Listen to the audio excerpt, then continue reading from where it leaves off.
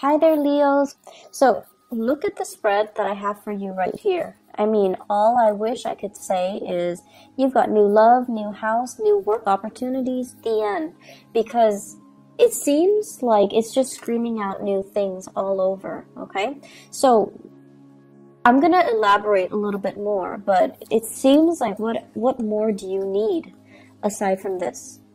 So once again, all of these three aces, the only thing that's missing here is the Ace of Swords. So communication might be the one area that you need to work on in terms of love and romance, in terms of new projects, in terms of money, finances. All of those things seem to be going swimmingly well, or at least, you know, if you've had worries about these areas in your life in the past, they are going to definitely smooth themselves out. The wrinkles will come out in the wash, I guess, and then everything will kind of, you know, to straighten themselves out by themselves. So the only thing I feel is the communication, okay? And the communication deals with the sword energy. So the Five of Swords is like the aftermath of a conflict. It's a situation that didn't need to happen, that didn't lead to anything conducive for growth, or it didn't lead to a victory that anybody hoped for. And then on top of that, I just feel like, you know, too many words have been said, too many things have been repressed, and then it comes flying out, or it comes spewing out at a very inopportune time. So a lot of, you know, feelings might have been hurt, a lot of people might have been dragged down in the process, but this is a situation where you're learning from it and you're moving forward, okay? Because I feel here shame, sadness, and regrets from your end or from other people's end. But at the same time, with the Five of Swords, it's a situation that could have been easily averted by walking away. And I feel like this is something playing out in a way where now at least you know where you stand with other people. And now at least you know that, you know, you have an idea of the aftermath. You have an idea of how to move forward and how to forge ahead. I feel for many of you, this is a work situation, something that you thought you could go back to or you thought you could rely on. And because of this, you know, blowout, now you have to change your strategy. Before, if you were waiting on a decision, waiting for them to tell you, yes, we're going to take you back, come work with us, or come work with this organization, or I'm going to, you know, drop your name with one of my colleagues, and then they'll call you back. And now you have a clear sense of direction that, okay, no, they're not calling me back, or I need to be a little bit more assertive, or I need to be a little bit more aggressive. And in the process of changing your strategy, you are going to be able to land something quite spectacular and a lot more in alignment with what you need right now, which is, you know, this big boost in financial security, okay? With the Seven of Cups, this is a card about fantasy. This is a card about options opening up. This is also a card about electronic communication, applying for jobs online, applying for dropping your resume online, editing your resume, and then, you know, sending it through the internet. So this is a heavy energy about detachment and web-based types of job application, okay? So I feel as if somebody's telling you, yes, I know you, but you still have to go through the proper channel and drop your application off or apply for something. And then once you start applying for it, a huge chunk of money is going to go through, and or like a new job is going to come through. This also indicates to me grant writing, okay?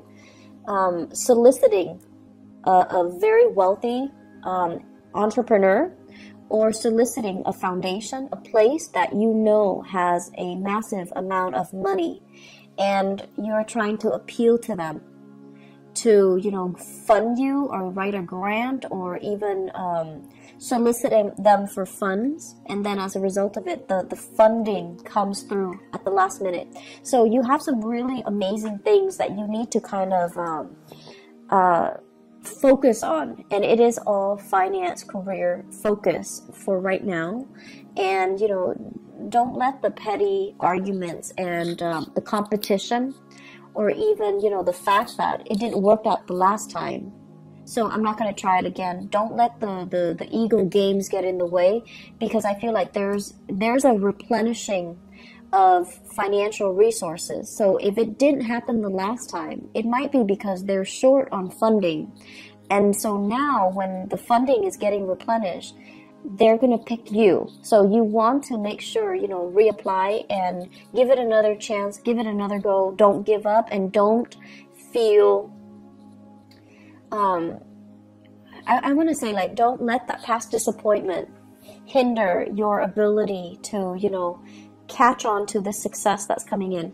I also feel for some of you, if it's a job application, you might have left some things out. You might have like omitted something. You might have forgotten to do something, such as a cover letter, such as leaving your contact information, such as, you know, including your references. So whatever it is that you forgot, this time you need to get your head in the game and do it right. And whatever it is the last time that you forgot, it might be the reason why they rejected you. It might be the reason why you didn't win. And so we have a do-over here. And you know, in life, you might know this, we don't get many do-overs. So if you ever get a do-over, it's because you're exactly where you're meant to be. Okay, so I feel like you really need to kind of buckle down and take this seriously, because, you know, second chances rarely come back around. If it's like, I also feel like, you know, writing a grant, soliciting funds, writing a proposal and getting funding for it, or even applying for a job. If you forgot something in the past, this is a chance for you to redo it. So make sure you look through everything very, very methodically and very carefully. If you apply for a loan, even to fix your house, make sure you spend the time to, you know, give them concrete answers or concrete descriptions as to what you're planning to do with the funding. Okay, so I'm going to leave it at that. The other thing that I really want to talk about, and it seems very exciting, is we've got this love situation. So first of all, we have here the Ace of Cups and the King of Pentacles. Now the King of Pentacles, well, the King of Pentacles, usually I think of him as, or, you know, this person as somebody who is incredibly fertile, okay? And when they appear in tandem like this in a reading, it usually screams out pregnancy. It usually screams out pregnancy. And it seems like, you know, it's not like the King of Wands where it might be unplanned pregnancy. This is like methodical, well thought out pregnancy, plans to start a family, plans to build something great. And I feel like if you are in a relationship with this person, so this is an earth sign, a Taurus, a Virgo, or a Capricorn, it seems to me as if there is this massive outpouring of love coming in from this person. Massive. Like they're getting very mushy and gushy, and, you know, they're giving you like sweet talks and pillow talks, and it's out of character for them to do that. But then I feel for many of you, if you're in a relationship with this person, something, work, travel, school, whatever the circumstances, might take you away from this person. And because you're away, you know, absence makes the heart grow fonder. That's when they, through missing you, they're responding, and they're giving you this massive outpouring of love because they really miss your presence. The thing about earth signs is they're a creature of habits. So if they've lived, you know, 5 years by themselves, right, they're used to it. And then they meet you, and if they live like 4 months with you, they get used to it. And so if all of a sudden you pick up and leave, it's going to leave that void, that vacuum in their lives. And it's going to destabilize them. So I feel like, you know, with earth signs in general, we need to all learn to be very gentle when we're dealing with them. Because they might not show you know, the love and the affection, or they might not be very mushy with their words or the way they express themselves, but they notice everything, and your presence will, your absence actually will be felt on a very deep, profound level by an earth sign. And so I feel like you have this massive outpouring of love here from a relationship partner, possibly from an admirer or from somebody that is coming into the picture. They're really smitten by you. They're very, very, I want to say, like, just, they're really doting you. They're really feeling you. I feel like if you're in a relationship with them, there might be talks here about pregnancy, starting a family, possibly even thinking about, let's buy a house, let's pick a city so that we can move there and buy a house. And then once we buy a house, we settle down, have a few children, bring our, you know, mix our family together, like have parents and things like that come into the picture. So I feel like there are a lot of discussions here about taking the relationship to the next level, about family planning, and about overall, where do we want to live? Where would be a good place to raise a family? Where do we want to work? What city should we move to so that we can work? But I feel there is a sense of distance between you and another person. And I also feel like with the other person, it's, you're landing a new job and it could potentially take you away from a person. But you have to do it because, you know, it's livelihood, it's survival. And then because you're doing that, there might be also that distance, and then just a lot of internet base or like text messages, emails, communication through other channels. Okay, so I feel like there's a distance here. For those of you who are single, we have here a very good relationship partner that's giving you, or that's willing to settle down, and it's somebody that's willing to give you a lot. But I feel some of you want to play the feel, and there's nothing wrong with that as long as you're honest, right? Some of you are just like not yet ready to face this person because they're too serious. You still want to live your life. You still want to be single. You want to be the bachelor or the bachelorette. You still want to date around. You still want to embrace life and not be so bogged down in a heavy relationship. And then for some of you, it's like you're dealing with this person and they're coming on very strong and very sincere, and you're running away from your emotions. You might like them, but you're very afraid of commitment. They might want love, but you might just want like a physical relationship. They want commitment, you just want fun. And, you know, there's nothing wrong with that. We want what we want, you know, and sometimes the right person can come in, but it might not be the right time. So I feel like it's a mismatch. And so don't beat yourself up over, you know, the fact that, like, what's wrong with me? Why can't I love this person? It might not be the right person, or it might not be the right time. So until you meet the right person and you feel that sense of resonance with them, then that's the right person for you. So don't beat yourself up over the fact that I have this amazing person, but why can't I be in love with him or her? Why can't I settle down with him or her? What's wrong with me? I see a lot of like self-shaming. I see a lot of guilt tripping, like you're doing all of this to yourself. So, you know, don't get into that habit, okay? It's a very negative space. It is what it is. If you're not feeling it, you're not feeling it. And that's just the way that love and energies and things work.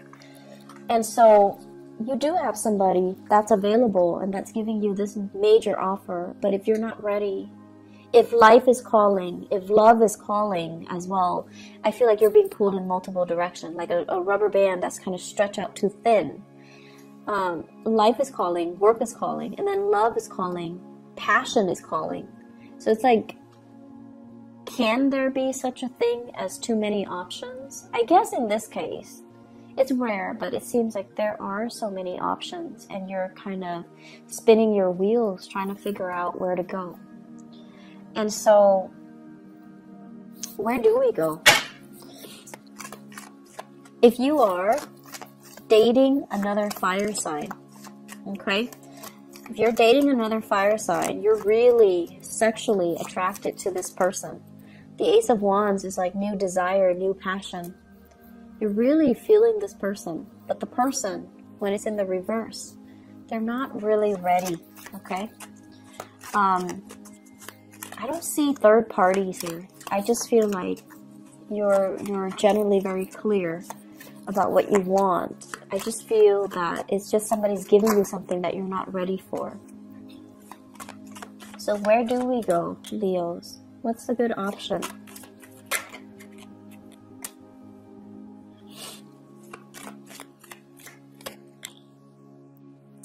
Okay, so it's starting to make sense a little bit. I feel like you're dealing with somebody.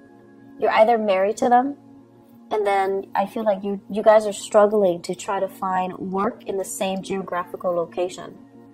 So then it's like, it's never the perfect time where things are balanced out. Both partners have work, and it's in the same area.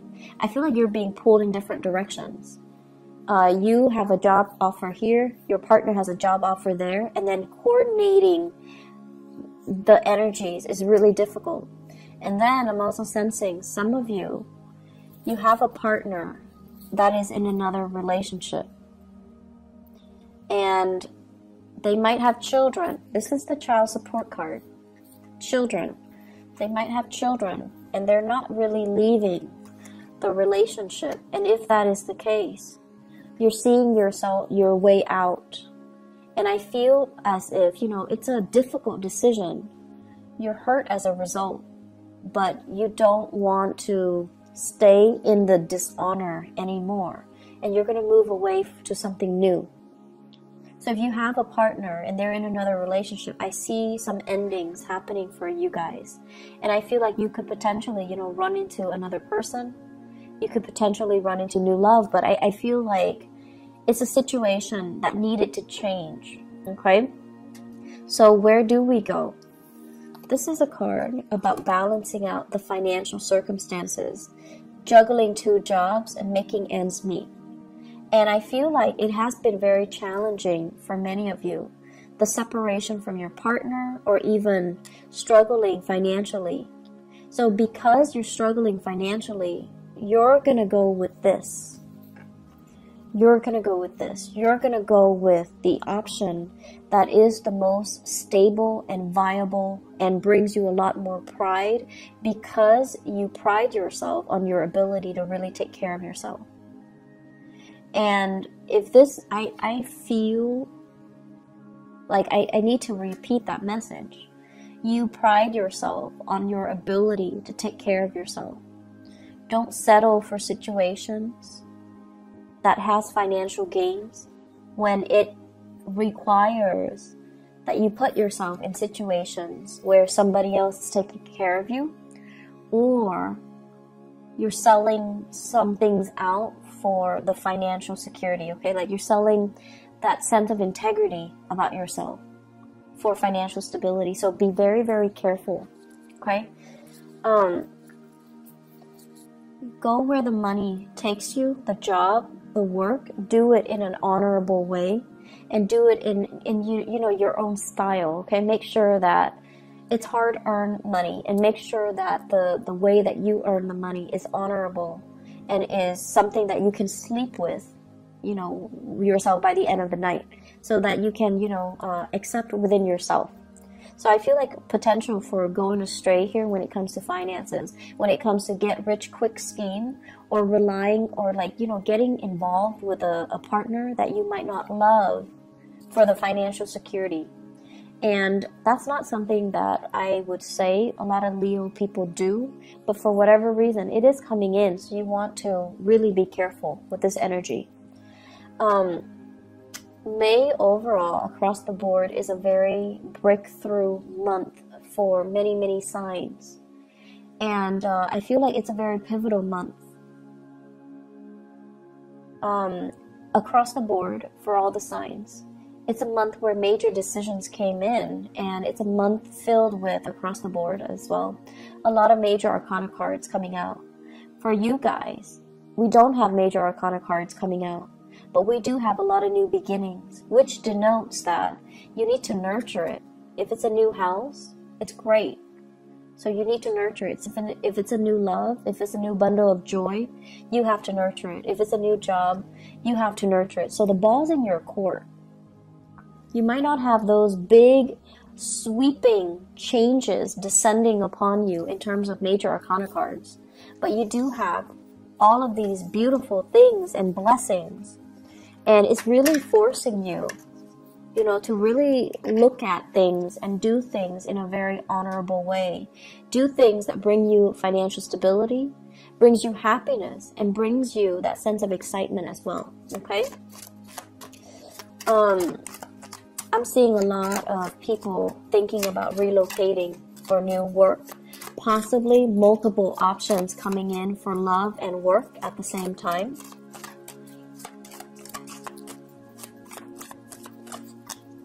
And I'm also sensing, if you've been, you know, in fierce competition with other people, competition's over. The fight is done and over with. You have proven yourself to be kind of like the master of your craft. And I feel like that might be why you're landing this really lucrative job assignment.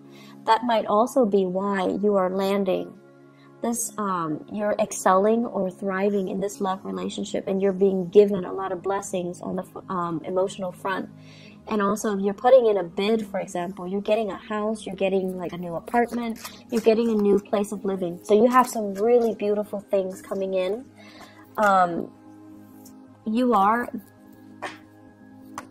Blessings do come in, but you are ultimately responsible for how you treat it, how you decide to run with it, or how you decide to nurture it, okay?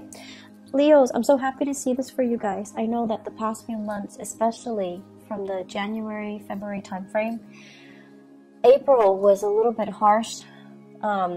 April's energy was a little bit difficult. So I'm so happy to see this for you guys. And things are going to be looking up, okay? Please take care of yourself and, you know,